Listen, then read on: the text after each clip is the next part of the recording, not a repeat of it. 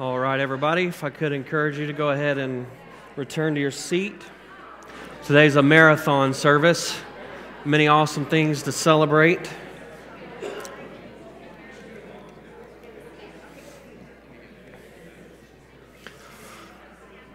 Okay, so as Pastor Dan had already made mention that today is a bridge celebration. For those of you who don't know, we have a year-long residential recovery ministry called The Bridge, and it's a faith-based discipleship program. And so we take men who are struggling with any kind of life-dominating sin or substance abuse or anything like that, and bring them in and give them a safe place to live for a year, and we just disciple them intensely. And we do CrossFit in the morning, and then they work throughout the day, and we have all kinds of Bible study and mentorship and church and service and everything that's just built into that. And really, hope is in a new heart. Amen? Hope is in a new heart. And so we believe God draws these brothers here, changes their lives, saves them, and then we get to see the fruit of a changed life. And it's exciting for us, for the body of Christ, to be able to see this kind of thing happening regularly as it ought to. And so today is a day of great celebration, and I won't say any more. I'm going to let Pastor Aaron and his wife Jackie come up, and they're going to share a little bit, and then obviously Spencer will come up, and the Lord is good. Amen? All right, come on up.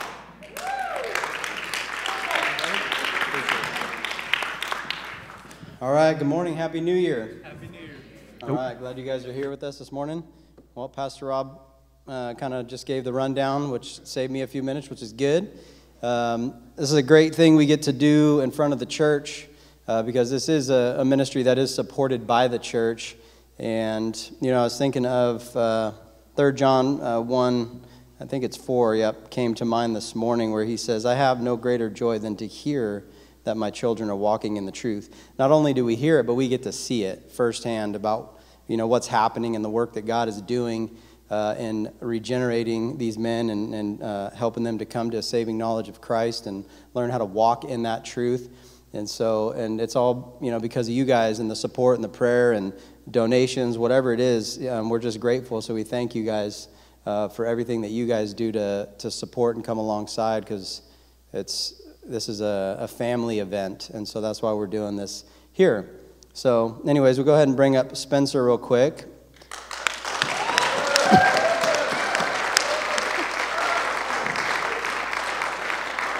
So this is Spencer H. We had 2 Spencers. We got a house of 6, and somehow we ended up with 2 Spencers and 2 Coles.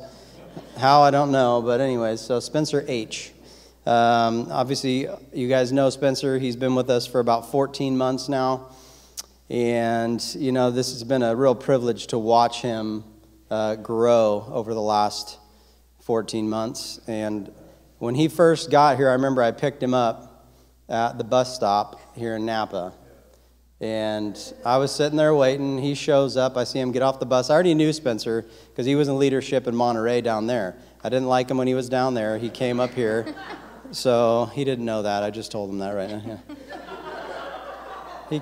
Anyways, so he comes down here, he shows up, he gets off the bus, makes a run to the garbage can real quick for some reason, and then comes back to where he thinks his bag is, and the next thing you know, he's sprinting down the street after the bus, and I was just like, this is great.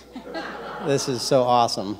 I just had a blast watching him chase the bus down the street that didn't see him and did not stop, and then he came walking back over. Turns out he thought he left his bag on the bus, but he didn't, so he was running down the street for no reason, but that was... sinfully, probably that brought me great joy to watch that, But, he came in and, took me a little while to warm up, as it does with most of the guys. But I'll tell you what, over the last 14 months, this guy's just really become very near and dear to my heart and to just like all the guys. We love all the guys, but it's just been a blessing to watch him grow and watch him just really, really seek after the Lord. I mean, he's really prioritized that and purposed it in his heart to be a man of God and to live a holy life, set apart, and has a desire to be in ministry as the Lord leads and whenever that time comes. So it's been really awesome to see him. We just want to pray over him and send him out with a blessing in a few minutes here. But I'm going to let my wife say a few words, and then we'll go from there. Good morning. Well, as Aaron said, sometimes it takes us a little bit to warm up to these guys. And Austin and Spencer were friends, and I remember Austin kind of talking to me about when he came in. And I was like, oh, I don't like this guy, Austin. He's like, well, just give it some time. And sure enough, this guy just really gets a hold of me, and I tell Austin, like, all right, I've really warmed up to this guy, but don't tell him. I don't want him to know yet. And so, but he didn't. But we have had the great privilege to spend the last year with Spencer, and he's really bonded with our kids and with us, and we love him immensely. And we have the privilege to live with him, and he lives in our house, and his room has a lock, and I call it the magic portal, because when that door gets unlocked, there is a swarm of dog and people and kids all making their way into his room to see him, and Spencer! And everybody gets so excited, and he's just become such a love and a blessing to our family, and we have been so grateful for you being a part of our lives, and it's been a real privilege and a real honor. So, thank you. Now Spencer's going to say a few words. Good morning, everyone. Hope you guys all had a wonderful Christmas and a Happy New Year to all of you. As Jackie and Aaron made very clear, I was not the most likable person when I showed up here, and I felt the same way about myself. I knew in my heart that I wasn't where I needed to be. I got saved radically in 2018, February 24th, when I was in the bridge in Monterey. The Lord revealed himself to me, and I was changed in that moment. But I wasn't fully sanctified yet, nor am I now fully sanctified. But I will say that I've gone through a lot to get to this point, and all I can really say is that I have nothing to offer in this life. My flesh, the person that I am apart from Christ, I have nothing to offer. And God has made me in a way that I am so pathetically weak that I can't operate or function in the world apart from him. I just can't. Some people can, to an extent. I'm not one of them. I will relapse. I will use drugs, alcohol, whatever I can get my hands on. I will steal. I will lie. And that doesn't change. That part of me does not change. My flesh does not change. But the Christ in me will enable me and help me to persevere, to be a new creation, like the Bible says that we are. For those who are in Christ, we are new people, new creations. I might as well be an entirely different person. So it's all him. It's all Christ. He gets all the glory because he changed me. But it's been a process to actually see that physically from another person's point of view.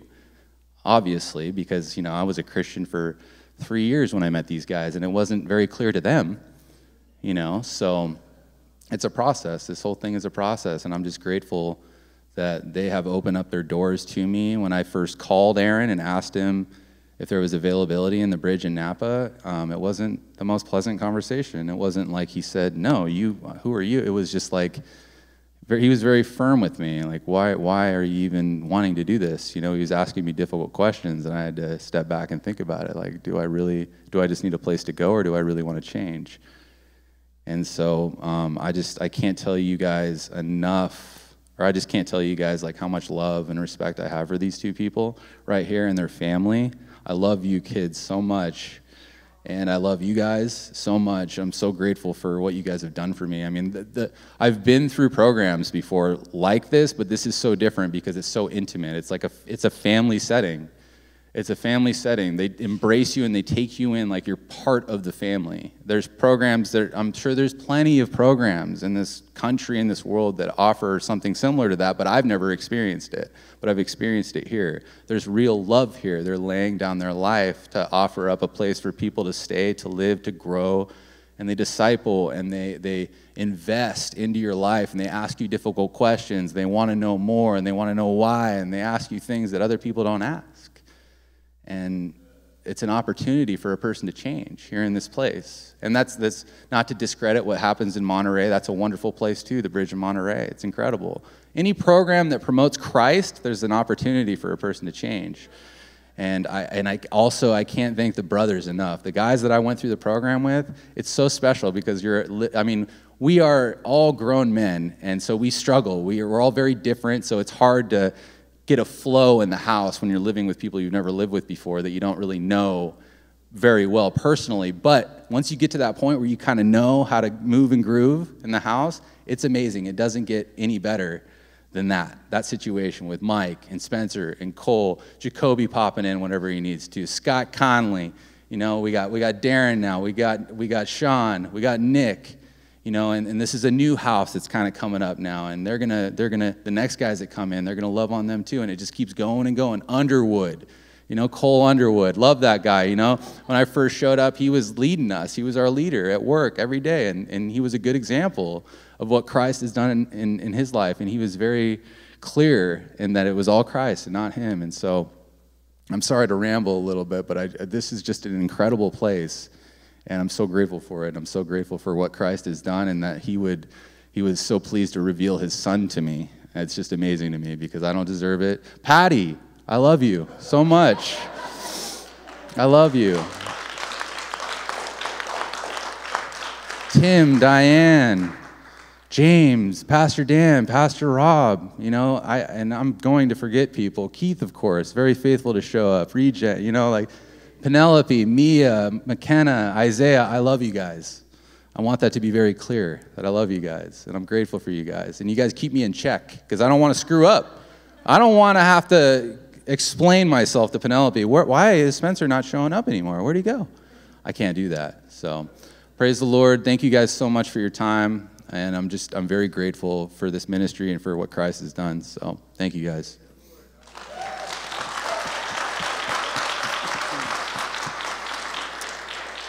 Amen.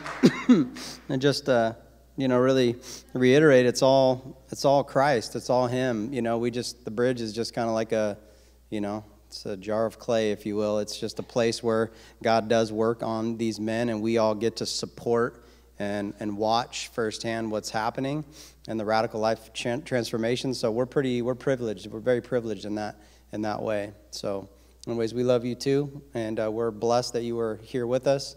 The last thing I just want to say is I just want to say thank you to our kids. I don't know if I'll be able to pull this off. They endure a lot, and they're very supportive, and they make a difference in the lives of these guys.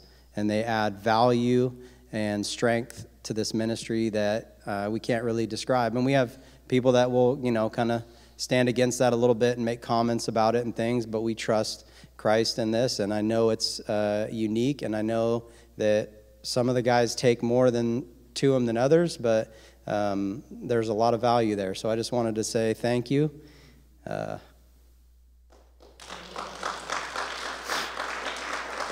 That's it. We love you guys. So anyways, I'm a little emotional today. But I'm going to pray for Spencer, and then we're gonna go ahead and do another send-off here in just a minute. So Rob, you want to come up? And Dan, we'll pray with this guy, since you're already going to be up here anyways. Yeah, there you go. Take your time, Dan. No hurry. Just kidding. Come on over. All right. Father, you're good. You deserve all the credit, all the glory, all the adoration, Lord, for what you've done in Spencer's life. Not only Spencer's, but each one of these men here that have come to know you and have been saved. Thank you for plucking him out of the fire, for pulling him from the pit, for putting a new heart in him, for transforming this man's life. His desire is no longer to be conformed, but to be transformed, and that is evident. And so we thank you for that. We thank you for the great joy and privilege it is to walk with him and to watch what you're doing in his life firsthand. Let us not miss those things, because it's so powerful that we're exposed to it so much that we can actually miss some of what's happening. Excuse me. But we're grateful for his life. We pray a blessing over it, Lord. We pray that you would raise him up and strengthen him, continue to sanctify him, Father, that your call on his life would only increase, that he would be able to say, follow me as I follow Christ, that he would say to live is Christ, to die is gain. And so continue, Lord, to work and move in him mightily and powerfully. that he might influence others, that he might multiply, that you might multiply through him. So we thank you, Lord. Bless him and keep him. In Jesus' name, amen. Amen.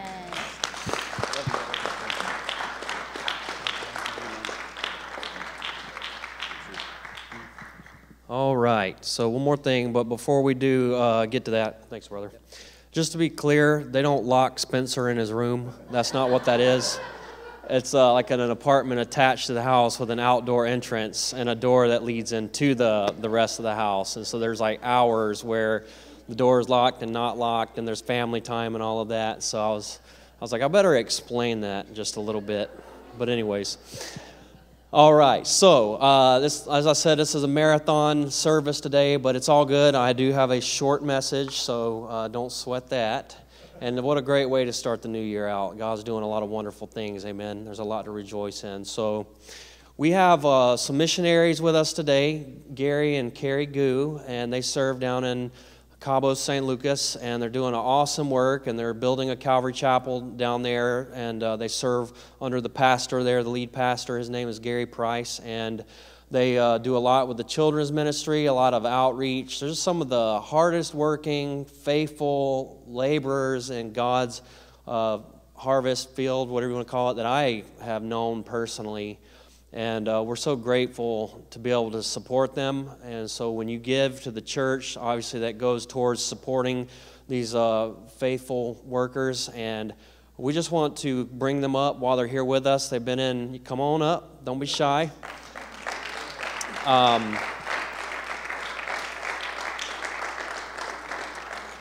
They're in town for a few weeks, and I think they'll be going back home soon, but just didn't want to let them go without bringing them up and just praying God's blessing over them for the work that they have done and will do, for God's endurance and perseverance and all that good stuff. Amen? All right, so we love you very much, and we're grateful to you and the example that you set and the work that you do where God has placed you, and we're excited for the years to come to continue to partner with you and invest in y'all's ministry. Amen? Okay. Father, we love you. We thank you that you're a God who is mighty to save, that you are in the business of saving lives, changing lives all over the world. You're doing things right here in our backyard, and you're doing things all around the world, and that's all part of your design, the Great Commission, to go into all the world and to make disciples. And so thank you for Gary and Carrie and how you're using them, how you have been using them. And Lord, we know that being a missionary can be so incredibly difficult. Most of us, if not all of us, really don't know just how taxing, how relentlessly difficult it can be, and the spiritual warfare that goes on. And so, Lord, we just lift them up to your grace and bring them before your throne, and we just ask that you would lavish blessing upon them, that you would pour your Spirit out upon them freshly, that they would go back to Mexico with a renewed vision and fire and excitement and joy in what they're doing for you, and that, God, you would do brand new things that they've never even seen up to this point, God, that you would take them deeper into a place of deeper love and devotion to you, and greater service and greater holiness and greater effectiveness for your kingdom and for your church that you are building here on this earth. And so we praise you, Father, and we ask your blessing, that your work would be furthered and that you would continue to multiply disciples and churches and use us for your glory. And we thank you in Jesus' name. Amen. Amen. We love you guys.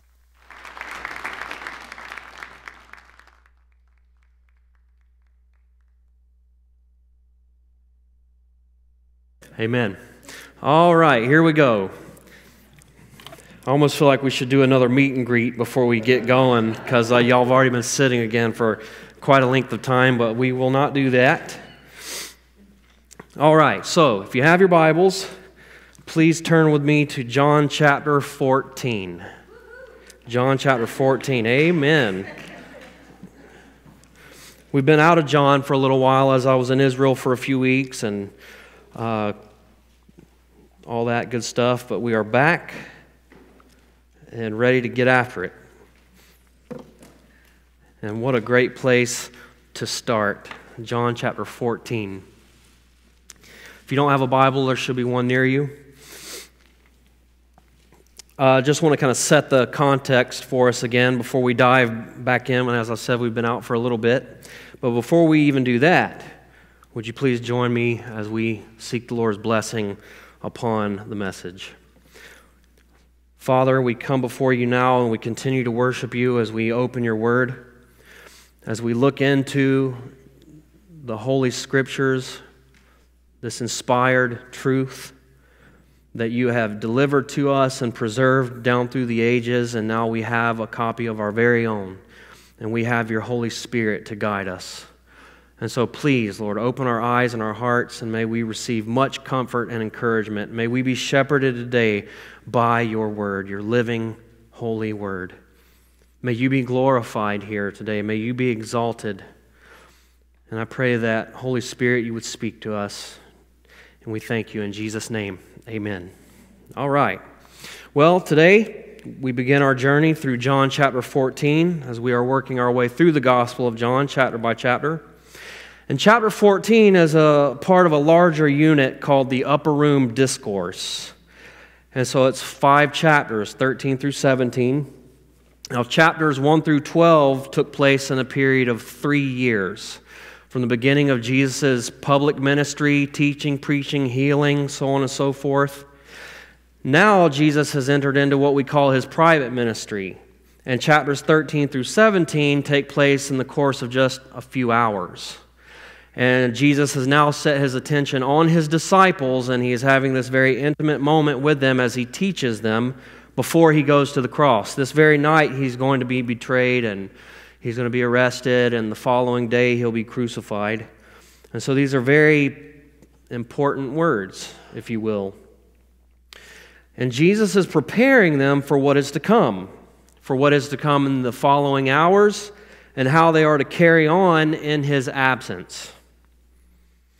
And today, what we are going to see is that Jesus is going to stop and he is going to give them hope. He's going to give hope to his disciples in the midst of severe distress, because up to this point, in this setting where we are at the Last Supper, Jesus has said some very difficult things to them, and they are in turmoil. They are distressed. They are deeply vexed and troubled. And Jesus kind of pauses for a moment, and he encourages their hearts. He encourages their hearts. He gives them hope. And hope, my brothers and sisters, is a major topic throughout the Bible. Major. The Bible has so much to say about hope because hope is so incredibly important. Everybody needs hope. Everybody needs hope in this life, and hope for the life to come. When people lose hope, bad things happen. Bad things happen. Marriages fail, on, and people even end their own lives sometimes when all hope is lost. It's devastating to be without hope. And I think everybody has had the feeling that all hope was lost. Proverbs 13 says that hope deferred makes the heart sick. You ever had a sick heart because of hopelessness? It says that when the desire comes, it is a tree of life. Hopelessness is like having a sick heart, but when we have hope, it is like a tree of life. It's good. It's good. Now, I would say that many of us and many people in the world have hope. There's no doubt about that, but I would say it's a misplaced hope. It's a misplaced hope, hoping in all the wrong things, hoping for things that will surely eventually fail us. Many people hope in themselves, especially when it comes to matters of eternal life. If you ask somebody whether if they died today, if they would go to heaven, they would typically say yes, because by and large, they're a good person, or that they've done more good things than bad things, and that is hoping in themselves for salvation. And that will fail them severely on that great day when they stand before God. There is no hope in ourselves to attain to salvation. Our only hope can be in Jesus Christ and in Him alone.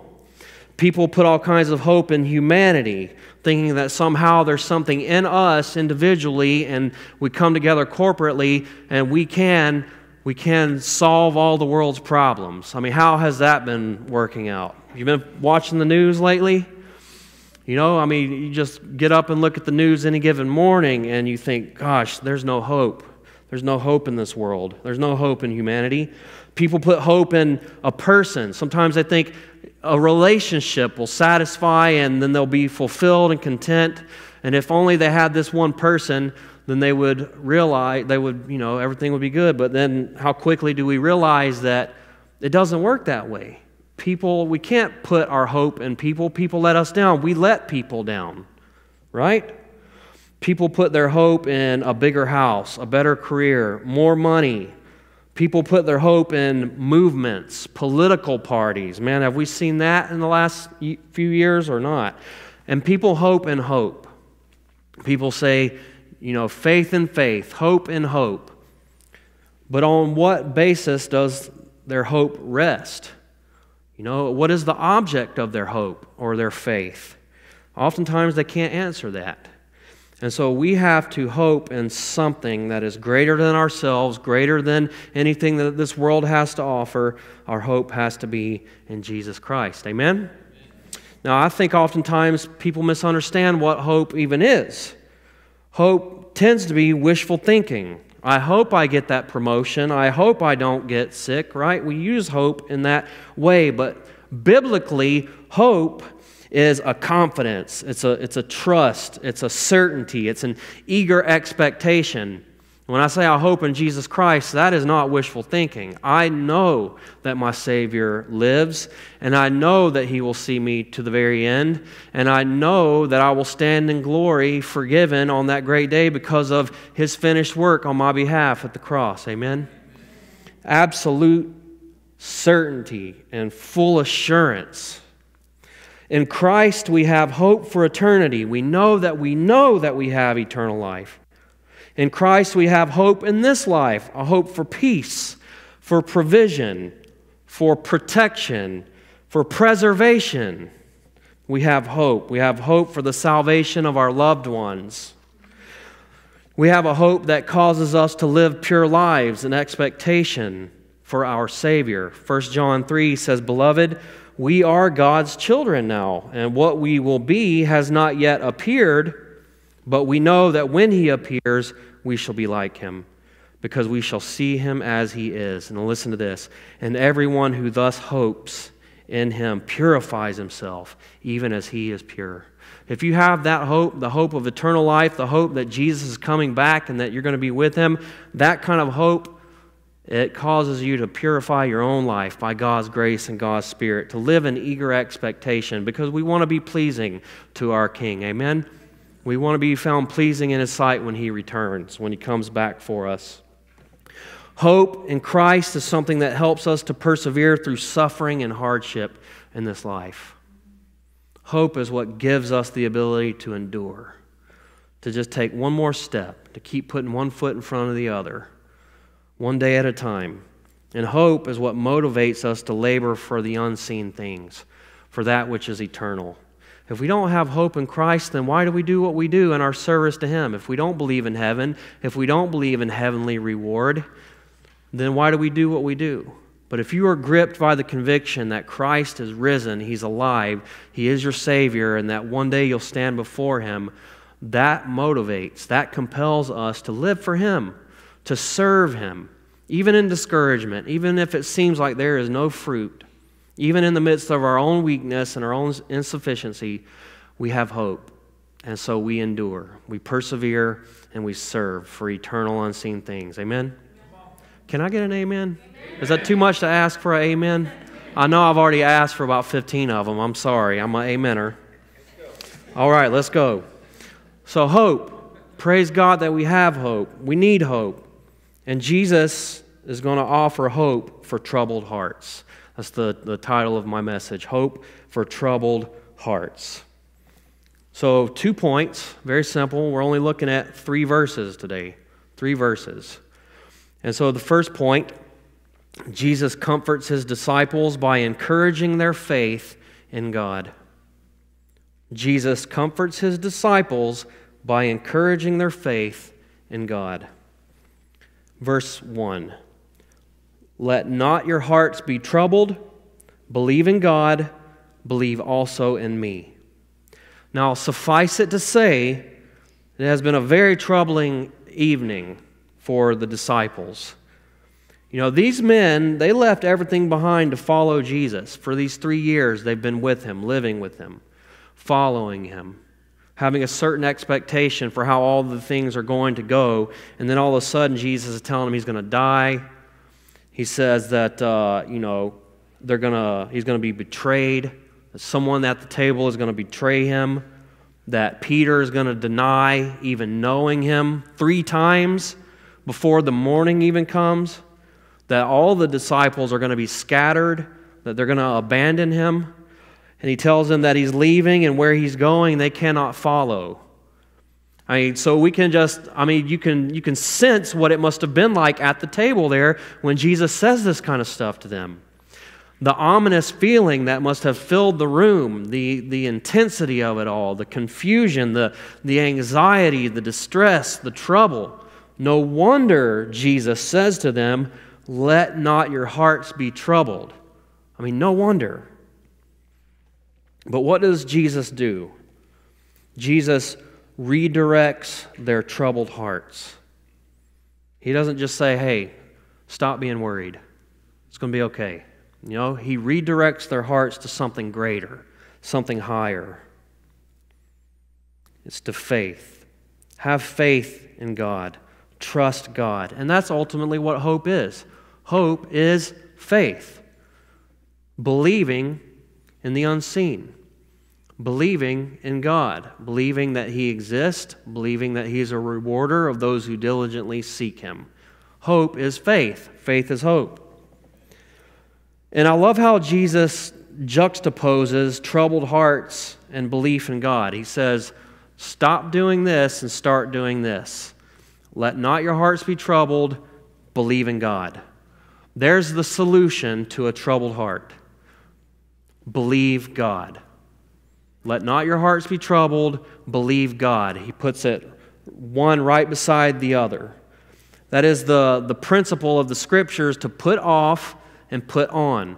Put off the old man and his corrupt ways. Put on the new man who's created in Christ Jesus. Put off a troubled heart. Put on faith. Trust, believe, hope in God. And you know what? Trusting, believing, and hoping in God has always been a source of strength. That's why in Isaiah it could say, 26 verse 3, "You keep him in perfect peace, whose mind is stayed on you, because he trusts in you." He trusts in you. Trust in the Lord forever, for the Lord God is an everlasting rock. When everything seems like it is falling down, when the world around us is quaking and shaking, our God is an everlasting rock. He does not crumble. He does not fail. He does not falter. He is solid. He is stable. He is sure. He is worthy of our trust. He is worthy of our belief. He is worthy of our praise, and we can rest in Him. Amen? God has demonstrated time and time again that He is faithful to us, even when we are faithless. He is God and He can do no other. God is love. God is good. God is light. God is, He is enduring. God is patient. Amen? God is for us. Who can be against us? God is with us and He will never forsake us. See, that's the basis of our trust and our faith. There is hope in God.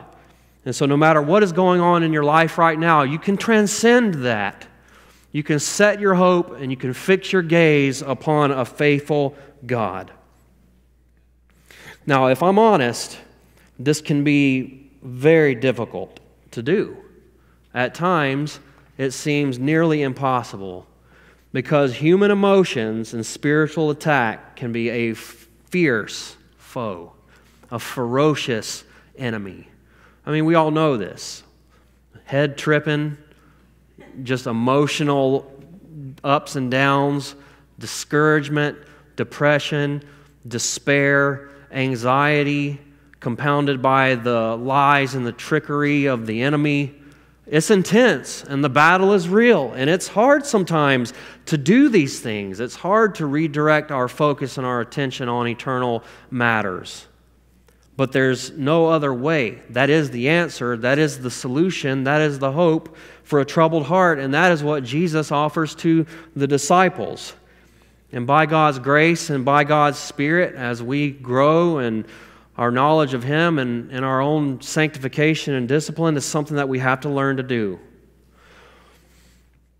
David could say in Psalm 43:5 to himself, "Why are you so downcast, O my soul?" Has your soul ever felt downcast? He could say to himself, "Why are you down? And why are you in turmoil within?" Hope in God is what David says. Hope in God, for I shall again praise Him, my salvation and my God. That was how David preached to himself when he was in the lowest pit. Why am I in such distress? Why is my soul so low? Hope in God. I will again praise Him. Praise Him, praise Him, praise Him. Amen? Praise Him. And here's the thing. Hoping in God is a lifelong, reoccurring choice. If you feel like you have blown it up to this point, that you haven't done a good job in this, don't worry. You're going to have another chance. And it's going to happen over and over and over. You're going to always find yourself in a situation where you have a choice to make. Am I going to believe what the Word of God says? Am I going to trust God, trust His character, trust Him, or am I going to let this issue that's in front of me be a mountain that blocks my view of God? You know, we have to make that decision. And sometimes, look, we just have to cry out. And sometimes maybe all that you can even muster is help. Maybe that's all that you can even say. You know, there's we have an online prayer chain. You can email prayer requests, write prayer requests, put them in the box back there, and it's been going for years. And I know a brother here who said that for years he was suffering with great sickness, and sometimes he would just be in such a bad, low, horrible spot in his health. All he could do was muster up help, you know, on the prayer chain, help. And I just thought, that is amazing to me, you know. That's sometimes that's all we got, but you know what? That's enough. If you have the faith of a mustard seed, what does Jesus say? Can move mountains. Help, God, help. Help me. You don't have to wax eloquently. "O thou God from everlasting to everlasting." Like sometimes, help me. God is faithful, amen. We can come to Him. We can come to Him for hope. And Jesus not only encourages them to believe God, He also says, "Believe in me." Believe in God, believe in me. Now, think about this. If Jesus were not equal with God, this would be nothing short of blasphemy. It would be like me saying, "Hey, guys, believe in Jesus and believe in me." I mean, that would be bad, right? And so for Jesus to say, "Believe God and believe me," He's claiming equality with the Father. He and the Father are one. And that is key to the section that we are in. And we'll be talking about that more in the coming weeks, but I just couldn't pass up pointing that out. Make no mistake what Jesus says about Himself in the Scriptures. Believe God, believe me. And what He's essentially saying is, as surely as you believe and hope in the Father, you can do the same with me. As surely as you believe and trust the Father, believe and trust the Son. J.C. Ryle, pastor, commentator, he says this: "Faith in the Lord Jesus is the only sure medicine for troubled hearts. To believe more thoroughly, trust more entirely, rest more unreservedly, lay hold more firmly, lean back more completely. This is the prescription which our Master urges on the attention of all of His disciples." And Jesus encourages the disciples that they're going to be with Him again. Jesus says, "Believe in God, believe in me also." And that's what we're going to see next. Now, I just want to say this. I love this about Jesus. All the disciples are about to fail miserably. They are all about to fail tonight. And Jesus looks past all of that. Jesus sees past all of that. He sees the greater good, the bigger picture. He knows the beginning. He knows the end from the beginning. He's not surprised. He's telling them before it even happens, but then he's looking beyond that. And sometimes we can't do that. In fact, we can't. We don't know the future, and sometimes when we are in the deepest, lowest, darkest pit, when we are in just utter failure, we're just lost, we're stuck, we're hopeless, we're helpless. But God sees beyond that. God knows what He's doing in that situation, in and through you and to you, and God knows what He's going to do with you on the other side of that situation. Amen? And so having the ability to see beyond the immediate, that was what compelled Jesus to endure the cross, the joy that was set before Him. He looked beyond the cross. He despised the shame. He endured the cross because He knew that there was something greater that would lie ahead. The salvation for an untold multitude that would give Him glory and honor that He is so worthy of. He was willing to suffer. And so in the same way, Jesus sees something greater. He sees beyond the failure of the disciples, and I love that. Jesus sees beyond your failures. He sees beyond my failures. He sees beyond our weaknesses. He knows what He intends to do with us and how we will give God glory. Amen. Let's rest in that. This brings me to point number 2. Jesus comforts His disciples by assuring them that they will be with Him. I love that. Jesus comforts His disciples by assuring them that they will be with Him again. Verse 2, "In my Father's house are many rooms. If it were not so, would I have told you that I go to prepare a place for you? And if I go and prepare a place for you, I will come again, and I will take you to myself, that where I am you may be also." Now, Jesus moved beyond the immediate and comforts them with His return. Now, it's significant. He could just say, hey guys, look, I know it seems real bad tonight and then for the next couple of days, but just here in just a few days, it's going to be all good.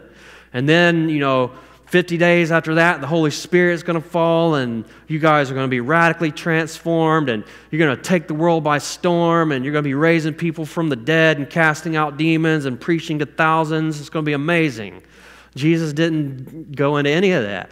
He just said, I'm going to make a place for you, and where I am, you're going to be with me. That was how Jesus comforted them.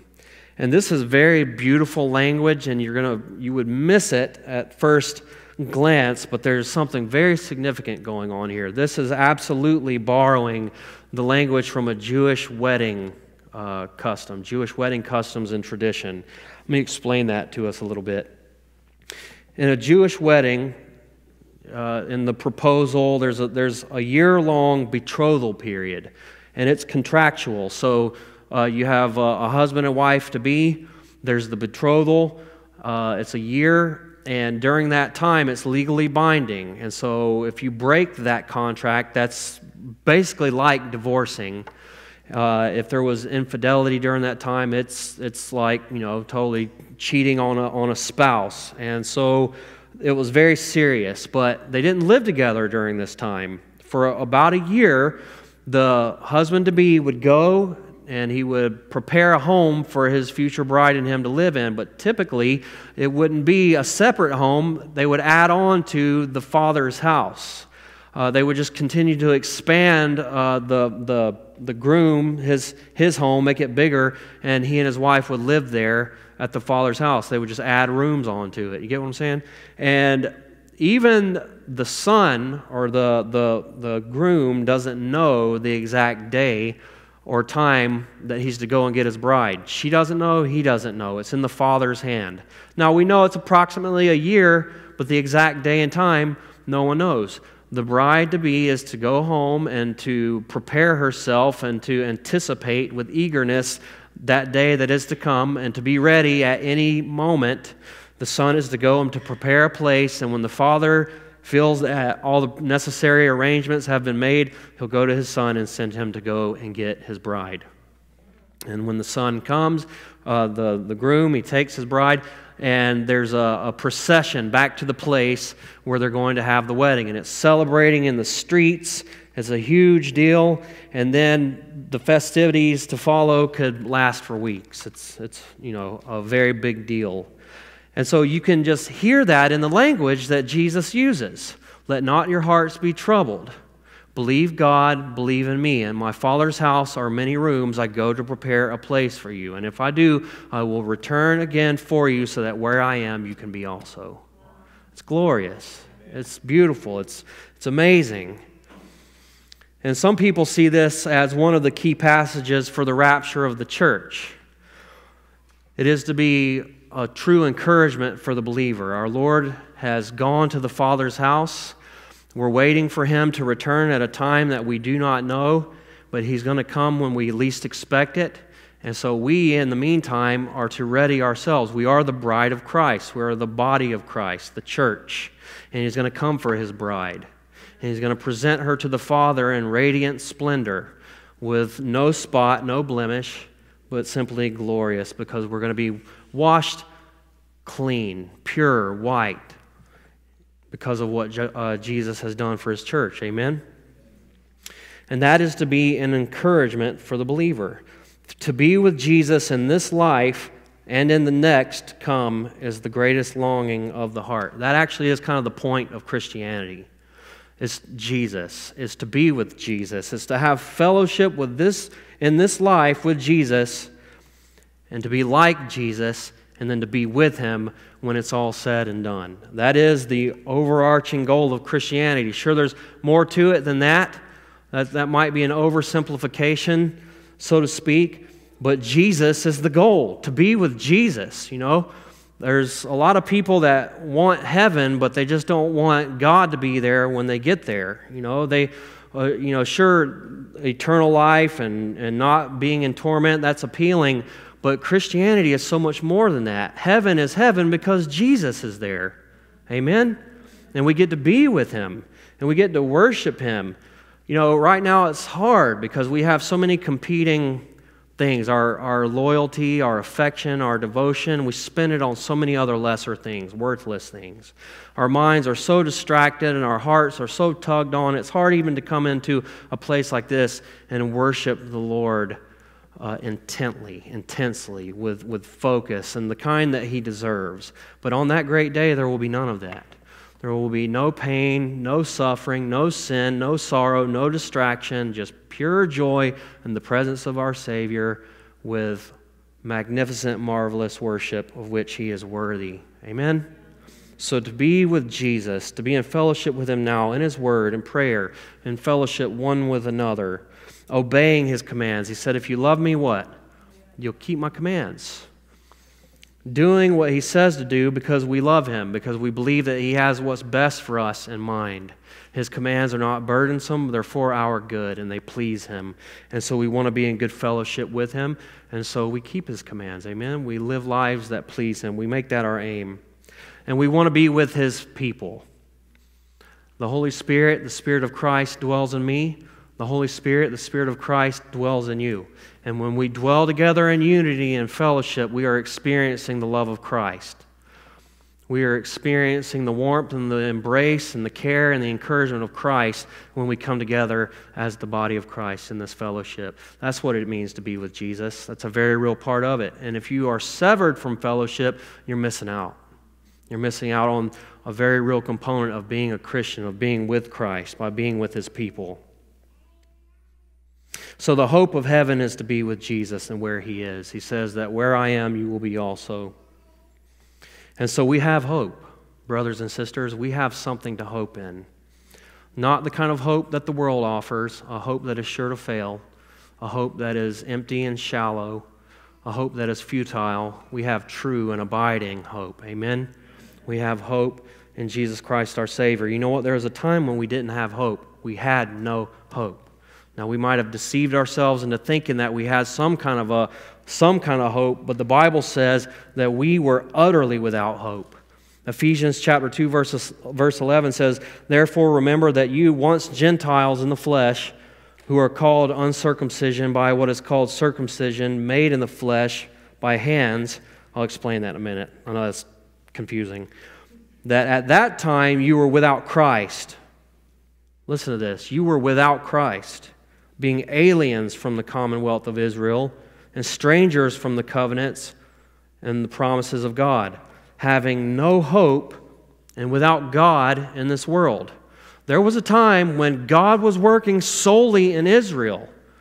Israel was God's chosen people, and either you were a Jew or you were a Gentile, and Gentiles, that's all that simply means is non-Jew. And you were outside of God's promise, God's blessings. That was strictly for the people of Israel. To them, God revealed himself as Father, as Creator, and was in covenant relationship with. And so God gave hope to the Gentiles through Jesus Christ. Jesus broke down that middle wall of separation and brought salvation not just for God's chosen people Israel, but for the whole world. And there was a time when those who were outside of Israel were without hope, outside of God's blessing, aliens from God, without God in this world. And that is us too. There was a time when we were aliens. We were estranged from God. We did not have hope. We didn't have His blessing. We were separated from Him. But you know what? In Christ, we have true hope. 1 Peter 1:3, "Blessed be the God and Father of our Lord Jesus Christ, who according to His abundant mercy has begotten us again to a living hope." Amen? Through the resurrection of Jesus Christ from the dead. We were hopeless. We were without hope in this world. But because of what Christ has done for us, He died for our sin and rose again, and He's a living Savior. We have a living hope. Now we are a people of hope. Amen? And our hope is solely in Christ. J.C. Ryle says, "How much they possess who live the life of faith in the Son of God and believe in Jesus. With all their weaknesses and crosses, they have that which the world can neither give nor take away. They have a true friend while they live and a true home when they die." The world cannot give us hope, and it really can't take it away. We have something that Jesus alone can offer, a true friend in this life and a true home when we pass from this to the next. Amen. We have hope. I pray that today you have hope. If you have a troubled heart, I hope that Jesus is ministering to you right now by His Word and His Holy Spirit and showing you that you really have hope. If you came in here today and you don't know Jesus Christ and you feel like you are separated from God without hope in this world, there is hope. Amen? There is a living hope. Giving your life to Jesus. You may not understand all of this right now, but simply knowing that God is real, and that Jesus is His Son, and that there is life in His name, and that there is forgiveness in Him, and that you need forgiveness, and that you want forgiveness, and then to simply confess, "I'm a sinner, Jesus. Forgive me. I need you. I want you. I want to be with you in this life and the next. I need healing. I need comfort. I need hope. I need strength. I need peace. I need joy. I need assurance of everlasting life." All of that is available to you in Jesus Christ. All you have to do is trust Him. Call upon His name. Believe Him. Forsake trusting in yourself. Forsake trusting in this world. And trust in Jesus Christ. Amen. Hallelujah. He's good. He's worthy. May we find our hope and our comfort in Him. Pastor Dan's going to come up at this point. He's going to close with a song. I'm going to pray for us. After the song is over, I'll come up and close with a closing blessing. But would you join me in prayer? We love you, Jesus, and we do hope in you. We do place our trust in you. We do desire to enjoy you in this life, to experience the deepest fellowship that we can, and we do desire to be with you where you are. And thank you that that is our ultimate hope. That where you are, we will be with you also one day. One day. We don't know when that is. You know. But we look forward to it in faith with anticipation. And in the meantime, we are eager to live for your glory, to serve you, to bless you, to reflect your glory in this dark world, and to extend hope. To extend your hope into this world that is desperately broken and hurting and needing answers. You are the answer. You're the way, the truth, the life, and we have you. We have all. We thank you. We worship you. In Jesus' name, amen.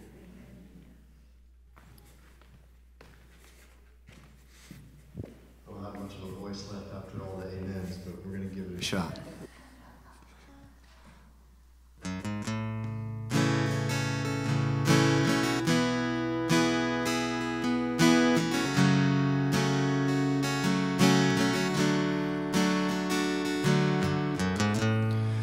Your righteousness has made me whole. Who is like you, Lord?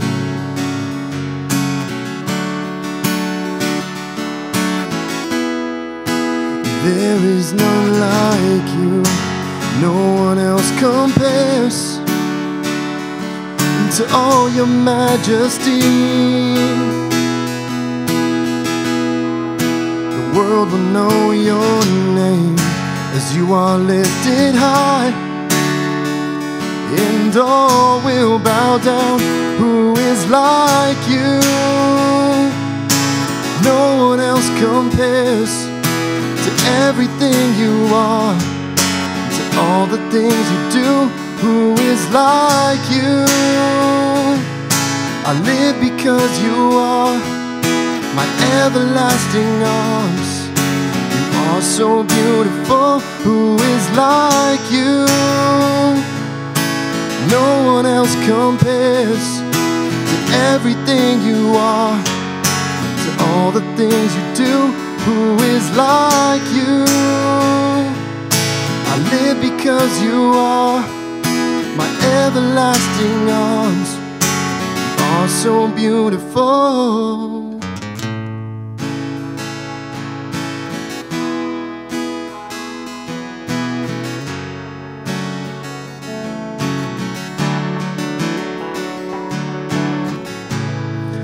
Your righteousness has made me whole.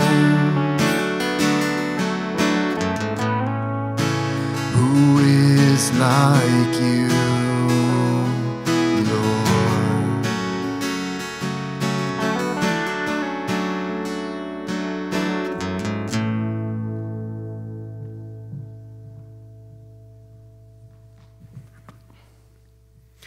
The Lord bless you and keep you.